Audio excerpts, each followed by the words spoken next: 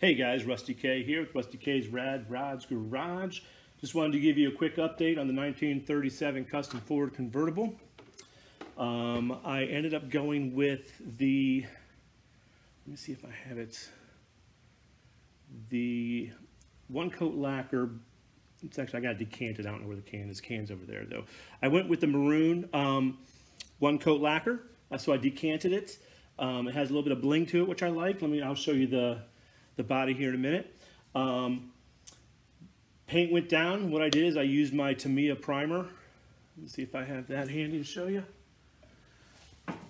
My Tamiya primer, right? So I did the body, sanded it down, got it in prime. I think you guys saw that last time. So now I've got it in paint, and it's also clear coated. So this is where we're at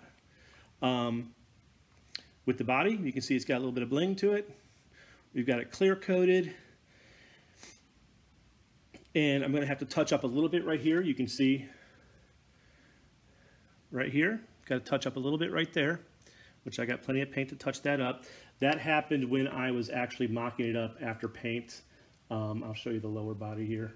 So here's the lower body as well. So that actually happened up when I mocked it up, and I pulled it off, but that's okay. We can get that touched up.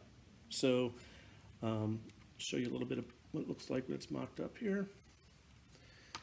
So here it is mocked up. I also went back and did the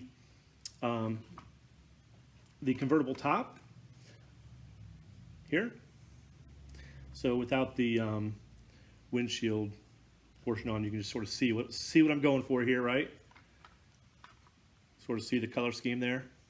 I think it's going to turn out well. I'll give you a little bit closer look at the paint job. Paint job came out nice. Got some bling.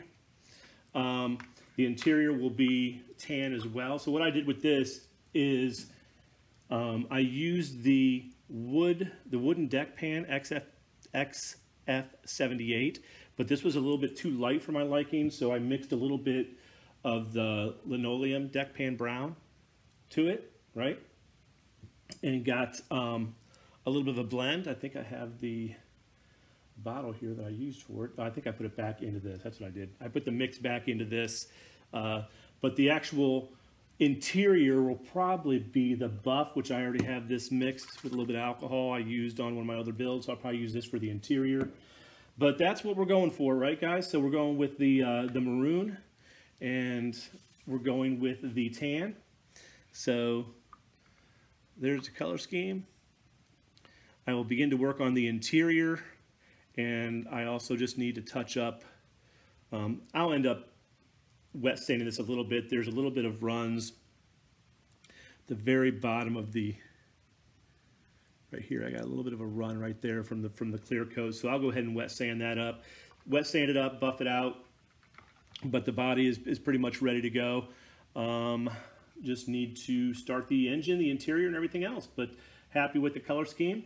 Happy with the way that it's going to come out with the tan. What I did do on this, I did put a little bit of dull coat on after this. So after I airbrushed it, I put some dull coat on there. So that'll be protected a little bit. But let me know what you think. We'll have another update soon. Thanks, guys.